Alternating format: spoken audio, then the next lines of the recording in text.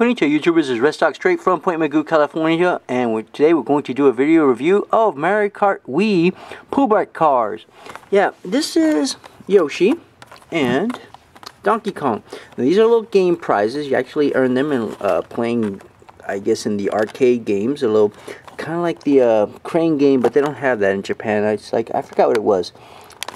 It's a game of skill, more a game of luck, and you actually win little toys like this. They're not worth anything, but that's okay. I don't have a Hot Wheel, so I have a little Brawn in here as a size comparison.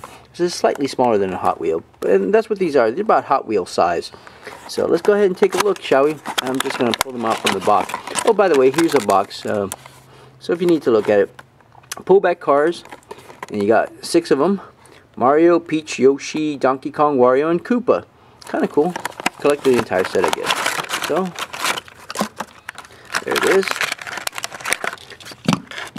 So yeah, it is like a Hot Wheel.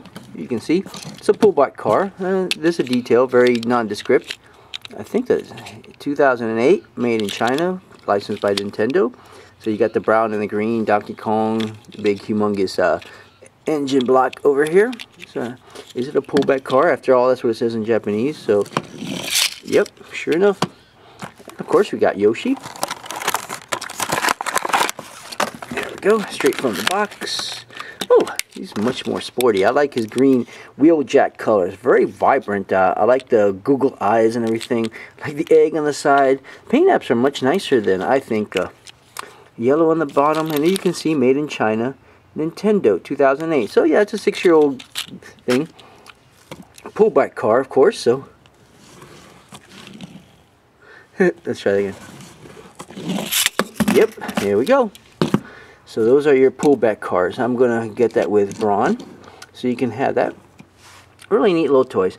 So good luck, because you actually have to win these. You can't just get these. They are side-by-side comparison, so you can see what you got. Alright, that's all I got, YouTubers, and I catch y'all next time.